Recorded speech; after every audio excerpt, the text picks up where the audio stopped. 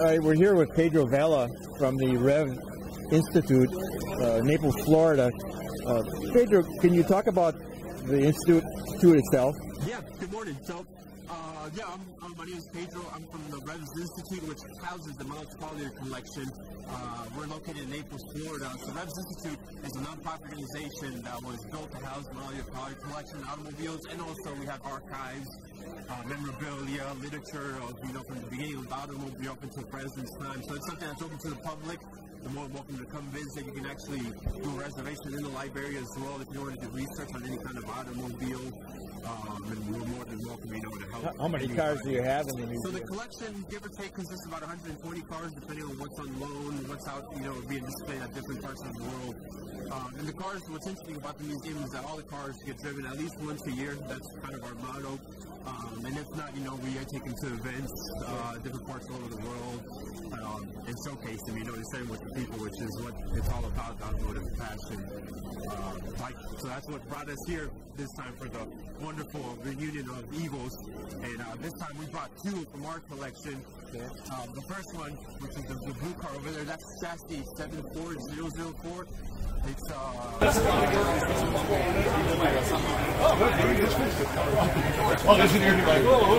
it's a pretty historical car that's part of the collection, and then our main feature is the car we're standing next to.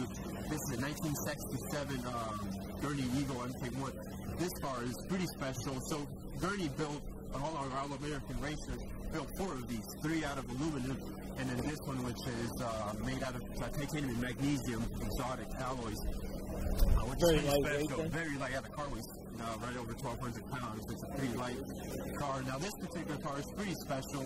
Apart from being, made out of exotic materials, it's been the only time where a constructor, being Dan Gurney, got into car racing himself and won a Formula One race. So it's been, it's been the only time in history that's ever happened. It probably will ever happen again. And it also for the United States, it's a pretty symbolic automobile, because it's been the only time post-war, prior to World War, there was a Duesenberg, but post-war, it's been the only American Formula One car to win a Formula One race, and the only one with an American driver, which also, would probably be very unlikely, unless Costa or something like that gets an American driver and are able to accomplish something like that. So this is chassis 1004.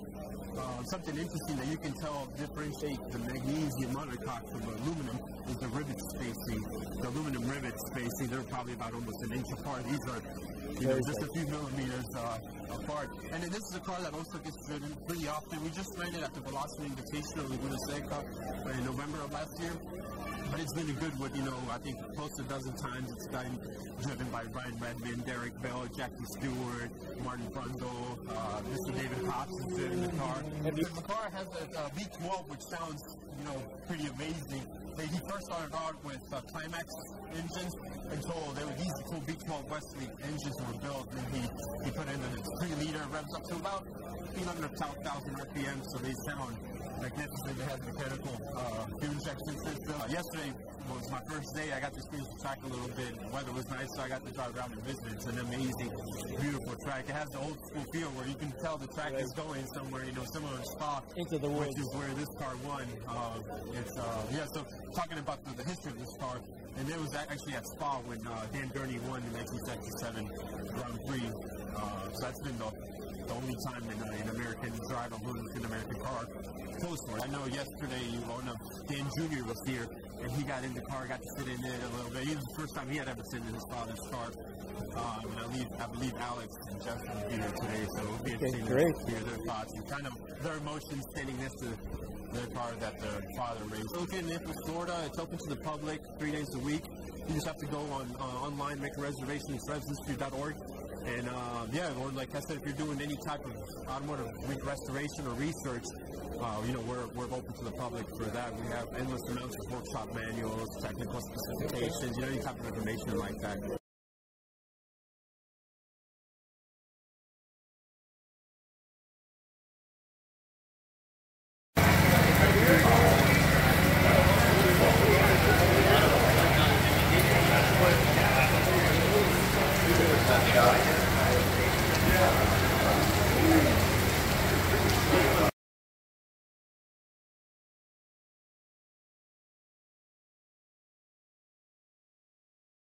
Phil Gumpert from Indianapolis. He brought his 1969 Olsenite Eagle by Dan Gurney.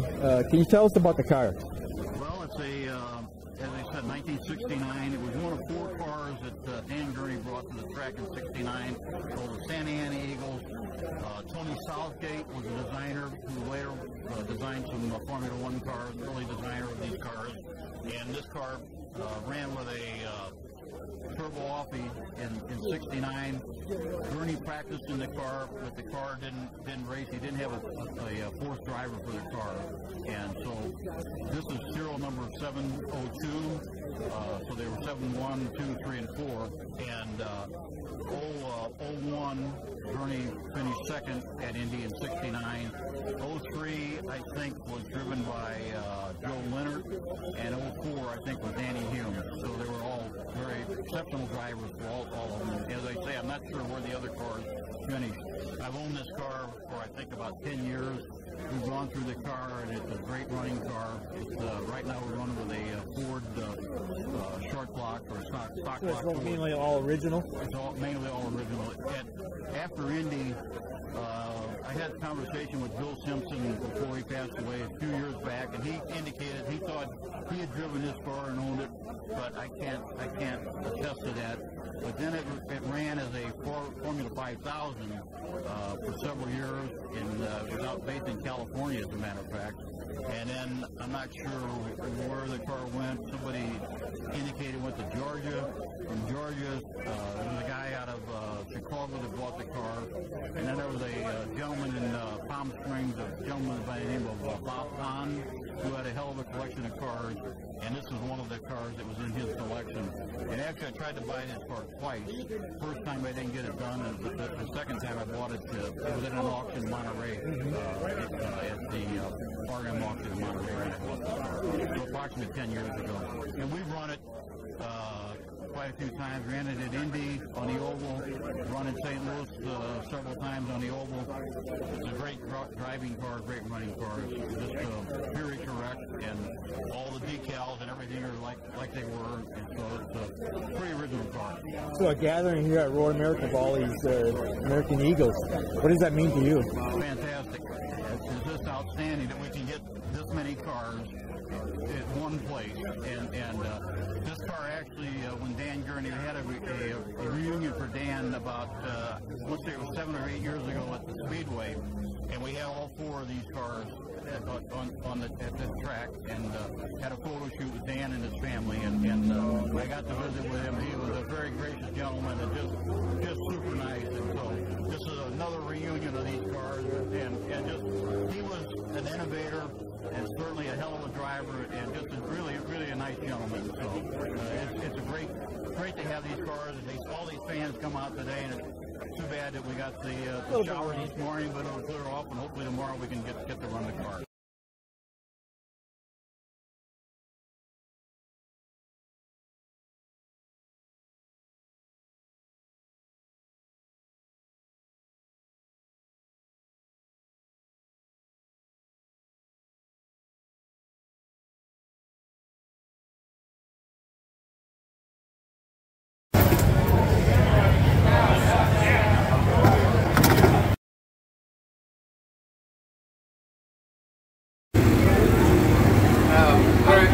How do those pedals feel?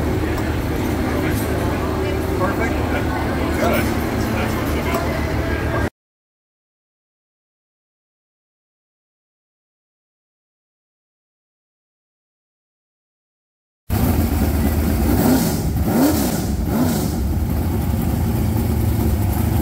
Mike Lashman, I'm president of Vintage Indy, and we do all the companion Vintage IndyCar events with IndyCar and other sanctioning bodies. And we've got a great collection of Dan Gurney AR Eagles here today, approximately 30 cars, covering the gamut of all of the AR's, build area, more or less. We brought 4 cars up from Indianapolis. This is the 72 Olsenite Eagle driven by Bobby Unser. 72 Eagle was the pole winning car at Indianapolis in 1972. And one of the unique things about the car is that in 1972, the pole speed at Indianapolis eclipsed the previous year's pole speed, which was set by Bobby Unser. by 18 miles an hour, which is the largest jump ever, and it's never been equaled.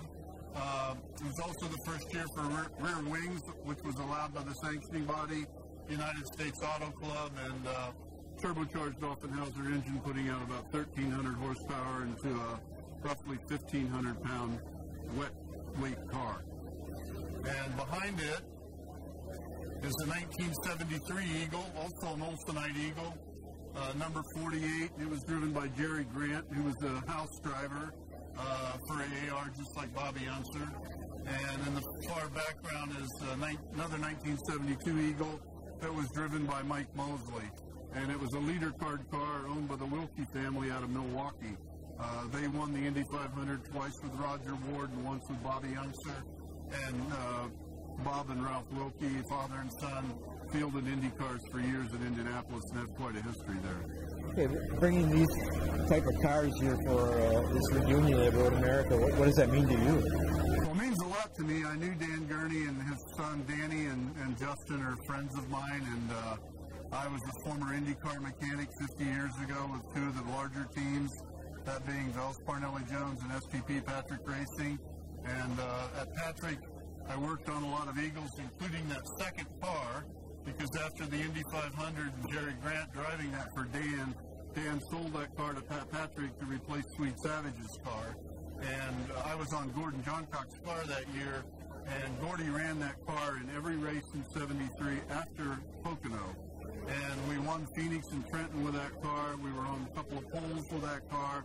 Started the front row of the California 500 at Ontario Motor Speedway with Pete Revson and Jerry Grant and another Olsenite Eagle. So this means a lot to me.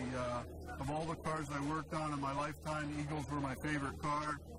Dan Gurney was a personal hero of mine going back to childhood and definitely my teen years. So it's an extreme privilege to be around these cars, to have spent time with them, to have gone to Victory Circle with them 50 years ago, and then to be here at Road America. I'm getting goosebumps right now just talking to you because there's 30 incredible cars here that span the gamut of AAR. So it's great for the public to see these cars. It's fabulous for the public to see these cars and pay homage to Dan Gurney, who was, in my opinion, an American motorsports icon, an American icon. And, you know, behind us over here, we've got the Spa-winning 67 Belgian Grand Prix car and the 75 Indy winner. We've got a lot of race-winning Eagles in here. We've got the Pepsi Challenger down there, which won the pole at Indianapolis for AAR and Dan Gurney, and it was driven by Mike Mosley, and so forth and so on. So the history that's concentrated under this tent today is absolutely phenomenal. And it's just wonderful that we can share this with the public. And that's what Vintage Indy is all about, is getting these cars out there, preserving the history, and preserving the knowledge of the history for future generations.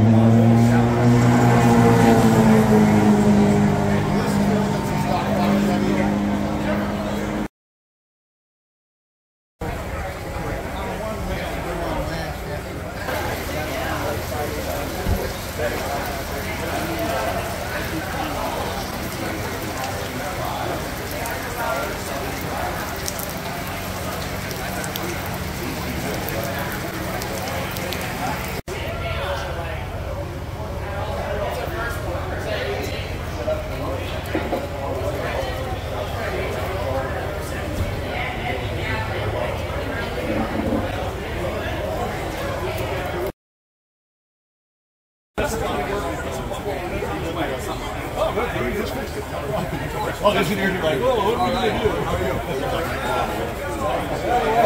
I didn't say it like that. Super nice.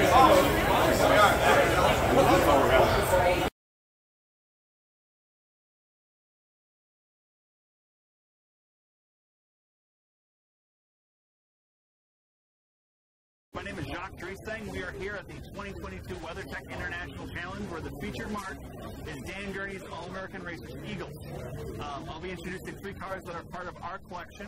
I'm with Pebble Marine Preservation and Restoration, located in Sheboygan, Wisconsin. We're kind of just a family collection, and the collection that we collect is that of Dan Gurney Eagle race cars. The first car we're shown is a really rare Eagle. This is a Formula Ford, and you think, oh, a Formula Ford, that's, you know, everyone's seen them. Not many have seen this. This is one of 13. This is a 1977 Dan Gurney Eagle DGF. DGF standing for Dan Gurney Ford. This is chassis number 5. It was originally sold to Bob Tankersley, Colorado, in early 1978. The car was all yellow, and Bob raced it in California first, and then back in his native Colorado. It later went to another Coloradian by the name of Dirk Kiz, who was later unfortunately killed in a superbike accident at Daytona in 2001, and then went to a fellow by the name of Ted Whitkoff from Minnesota, who raced the car in the mid-80s. Here in Road America, indeed, it was black and gold in color number 48. It then went back to California. It was raced by Bob Watt, Raggio, and Bill Kincaid, and we found it for sale in 2009. We restored it for about a year and a half, and then started racing it in SCCA competition on slicks, very sticky slick tires, which was a no-no, as I found out, because I wound up crashing the car at the 2011 June Sprints when the front suspension failed. Since 2015, we've raced the car in vintage, and I've been the lucky recipient with this car. We won the 2017 and the 2021 Monoposto Cup Championship for the Club Ford category. Club Ford meaning Formula Ford, ranging from 1973 to 1981. The greatest feat we've had with the car was at the 2019 Monterey reunion. We were one of 58 cars in the field, and we were one of 5 drivers not from California in the group. Qualified 11th of the 57, and fought my way back from a pre-final incident from 49th to 20th, and we were the recipients of the Rolex Award of Excellence at that race. It's a club racer. It never ran anything.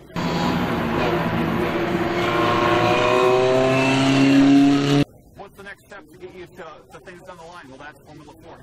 Dan saw that, as did AAR. The next car is something far bigger, far greater, far more powerful. This is a 1972 All-American Racers Eagle, purchased by Roger Penske in Penske Racing in April of 1973 for driver Mark Donahue. Mark and Team Penske went to Indy in April of 1973 for a tire test for Goodyear tires and found they were 7 miles an hour off the pace of the factory Eagles. Now, Dan wasn't going to sell them a 73 Eagle, so he sold them a 72. He sold all the customer 72s up until after Indy. Mark qualified outside of the front row at 197.413 miles an hour and he failed to finish. He blew a piston on lap 92 of the 133 lap race. This was Mark Donahue's final Indy car. Later, it was raced by Gary Bettenhausen. It was raced by Bill Simpson, and Simpson was the man who put a young fellow by the name of Rick Mears in this car in a September 1976 Cal 500. This was basically Rick Mears' rookie car. It only ever made one Indy 500, but it did so with Mark Donohue, who was then the reigning champion, and this was Mark's last and Rick's first. So that's the main significance of this. It's restored back to the way it qualified at Indy in 73. On race day, the yellow on the nose went down to Sunoco, and the blue actually encompassed the numbers. So we thought it looked cooler the way it qualified, so that's how you see it today. Finally, another 72 Eagle. This is chassis 7228. This car was delivered in September of 1973 after the Commander Racing Team wrecked their 7224 Eagle, which is also present here today, at the Cal 500, basically flat-walling the side of the chassis after a tire blowout. So this car went to the team with driver Lloyd Ruby, and Rube ran it throughout the 73 season and then throughout the 74 season. He was running third at Indy with 20 to go, and they ran it out of fuel. In 74, they also raced at the Formula 5000 round at Ontario Motor Speedway in the road course, and he blew a turbo. In 75, this car and its sister car went to the Vatis Enterprises group, and Johnny Parsons Jr. raced it as the number 93 car that year. Steve Kristoloff ran it in 1976 and 77. In 1978, the car was narrowed in a very wedge-like shape, like its sister is today, and it was it tried to make Indy with Al LaQuasto and Gary Irvin. In 79, John Mailer tried to make it at Indy, but failed to do so, but he got a sister car in the field.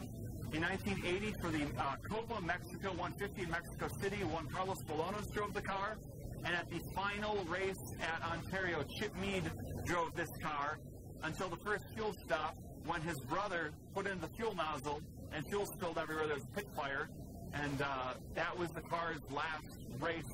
It was actually here at Road America 1982 for the first Provimaville 200. Rick DeLordo, who from Illinois, had the car with a stock block Chevy and failed to make the grid. So the car is restored to the way it was first run in September 1973 at the Michigan race. So these are the three running Eagles that KMPR will have here this weekend. Myself and some of my good friends who are shocked that they're going to be driving these are going to be driving these during the demonstration session. And the 46 car, the Eaglet, will be in Group 4, where we will try to win the Formula Ford race. So, thank you.